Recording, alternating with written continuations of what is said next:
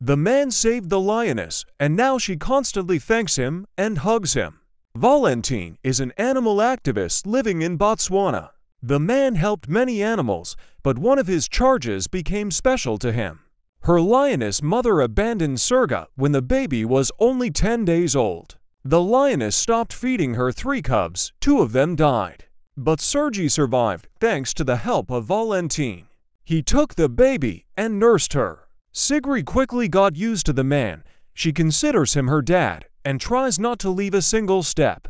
A man plays with a big cat and teaches it the wisdom of adult life. For example, it was Valentine who taught Sergi to hunt. Although the young lioness knows how to get her own food, she is so accustomed to people that she cannot survive in the wild. An unusual pride.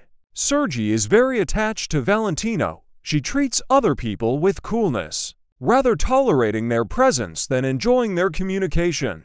The lioness perceives her adoptive father's friends with condescension, allowing liberties and playing only with her master. Another person for whom Sergi has warm feelings is Valentino's friend Mikkel.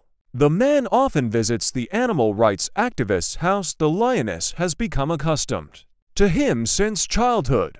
Mikkel himself says that he perceives Sergi as his sister. Next to these 2 men, the lioness behaves the way young individuals of her species behave within a pride. She is playful, constantly demanding the attention of her big brothers, often trying to piss them off for this purpose.